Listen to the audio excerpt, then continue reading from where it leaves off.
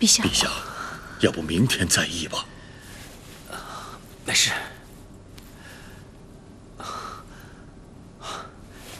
有劳舅父。来人，扶陛下回寝殿休息。是。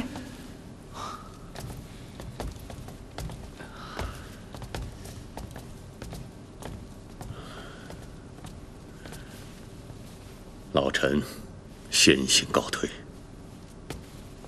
长孙大人，媚娘一直有一件事不明白，为何这李继大将军一直不能为陛下所用呢？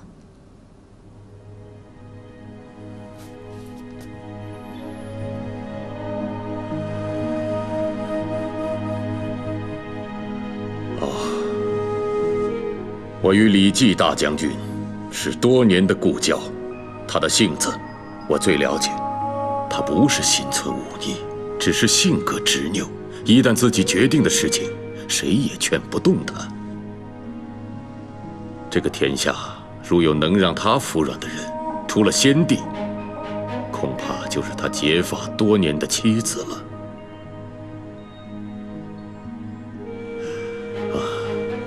毕竟我跟李继大将军是多年的故交，很多事我做不得。哈哈，我只能去李继的营帐，设法说服他。老臣告退。大人，媚娘明白了，多谢大人指点。公主，武媚娘已经认定是武王利用你谋反，还想拉拢我为其所用。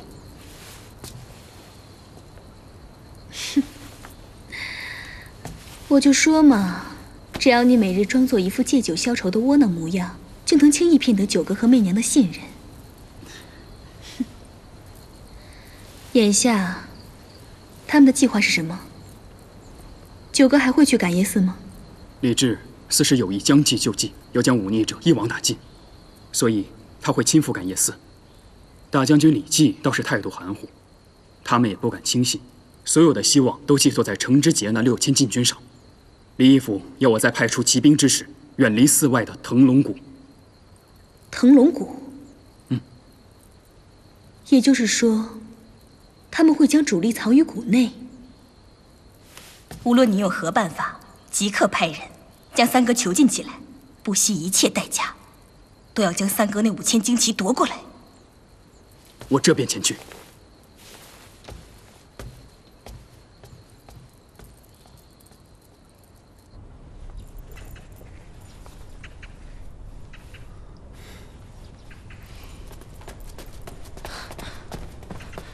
启禀陛下，这感业寺暂无异动。陛下，这腾龙谷并未有那些……够了。自此刻起，不用再报。是。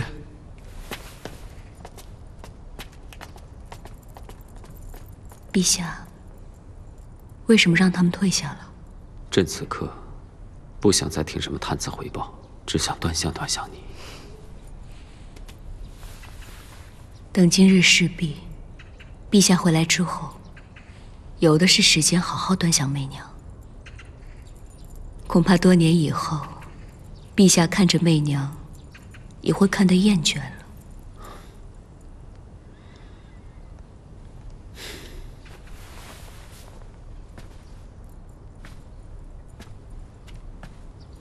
你说的没错，等朕回来了，有的是时间。来，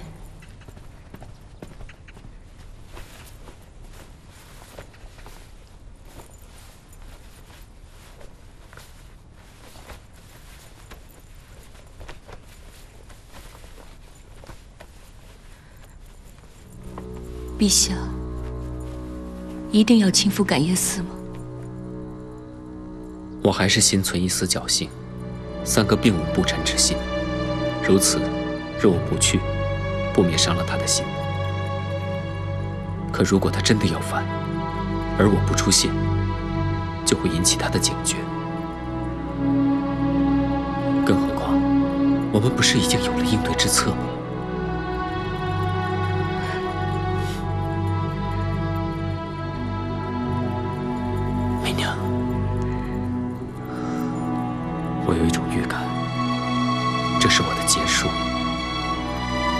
就像玄武门是父皇的结束一样，躲是躲不掉的。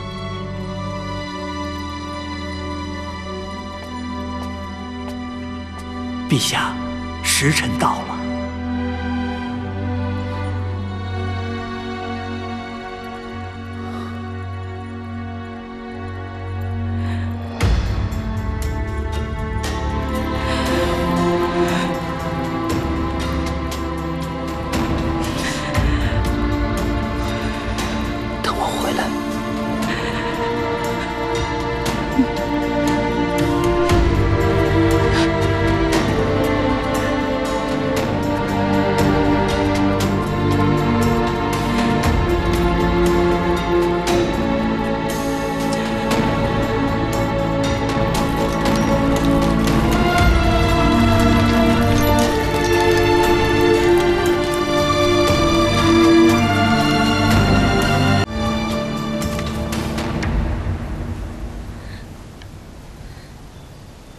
边姬，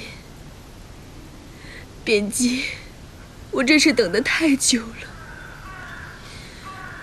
从媚娘回宫，接着媚娘扳倒了王皇后，以及今日我利用三哥谋反，凡是长孙无忌看中的、在意的，我都要一一夺走。为了给你报仇，我什么事都干得出来。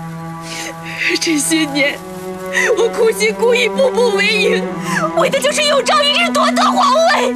我可以捧着长孙无忌的头颅来祭你。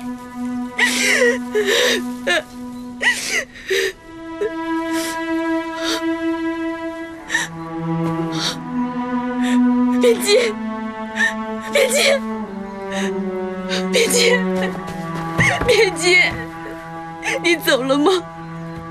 你不要生我的气。我知道，你一定是难过。你爱的羔羊，怎么变成了现在这个样子？边姬，我也怕。若有一日我到了黄泉，你发现我走向你的这条路白骨累累，你就再也不愿见我，也不会等着我了。我要怎么办？我要怎么办？边